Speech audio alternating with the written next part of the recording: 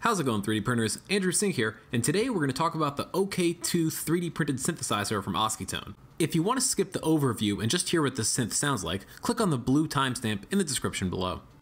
The OKAY is a monophonic synthesizer designed using the 555 IC timer chip. This type of oscillator is pretty common in circuit bending, which is something that I used to do quite a bit of. I really enjoy designing and building unique synthesizers, and so finding a kit that uses 3D printing and circuit bending was just too good to pass up.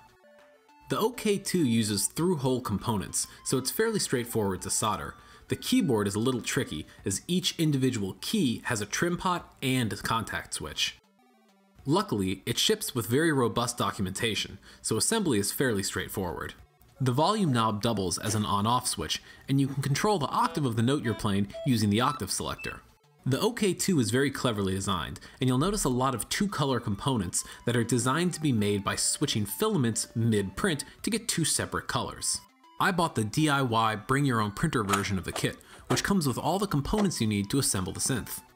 Using the included schematics and design instructions, the assembly is a fairly straightforward process, and this whole thing makes a great weekend build. The keyboard is really satisfying to put together, as all the contact switches are triggered individually by the keys. What's really unique about the synthesizer is how many components have been replaced with 3D printed versions. Things like the hinge on the back of the unit and the clasp in the front are entirely 3D printed, which minimizes the need for external components.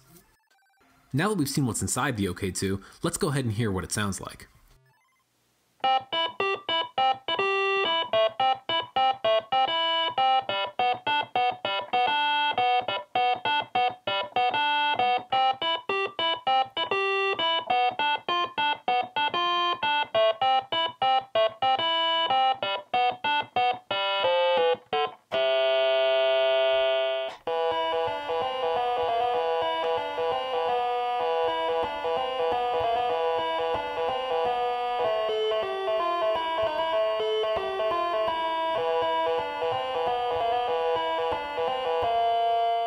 The OKAY is a great project if you're interested in 3D printing or synthesizers and want to make a unique instrument of your own.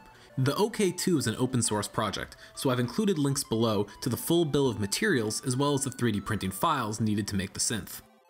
As always, thanks for watching and have fun printing.